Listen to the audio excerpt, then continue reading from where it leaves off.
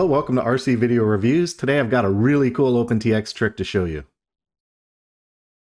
Yeah, this is going to be a fast and fun video, really simple to do. Here's the deal. I have a standing offer to my patrons to make them a custom splash screen, so I'm frequently asked to make custom splash screens. And before I give them to the patrons, I always put them on my radio to test them out and make sure they come up and work on an OpenTx radio. So I'm going to turn the power off on my radio and power it on and give you the frame of reference. That's a splash screen. So when you're first powering the radio on, that's the default splash screen. In the past, the way I've been managing my splash screens is I connect my radio to the computer with the USB cable, I copy the new splash screen onto the SD card in the images folder, and then once it's in there, I rename it, and then I reboot the radio and I test the splash screen, right? The problem comes when I want to go back to my splash screen. Then I have to reconnect the radio to the computer, take the old splash screen and move it somewhere else, rename my splash screen splash.png, and then I'm all set.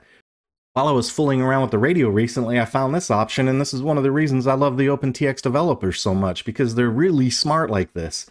So I hit the system button, I'll page over to the SD card, go to my images folder, and I made a little folder called backup. So from now on, I'm just going to drop all of my splash images in that backup folder, and when I click on the backup folder, you'll see it list a couple of different splash images. There's the default, and notice the naming convention I use. Splash 0, that's the original. Splash 1, that could be my favorite one. And Splash 2 is another one that I'll use just for fun or just to change things up from time to time if I want. So if I want to use this image as my splash screen, for example, all you have to do is long press on the jog dial and select the first option that says splash screen. And the radio takes care of all the work for you. Now you turn it off, turn it back on,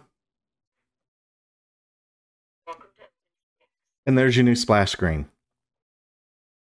And if you say, nah, I don't want that one, I want to change it to something else, click on Images, Backup, and I'll pick my favorite one. I'll long press that, and I'll say splash screen.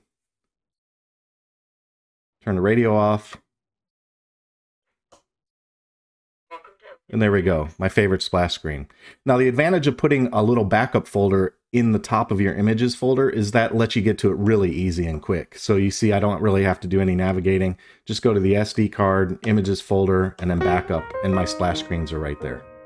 Alright, I hope you enjoyed this fun little OpenTx snippet. If you like this kind of content, make sure you hit that subscribe button and the notification bell so you know when new material hits the channel.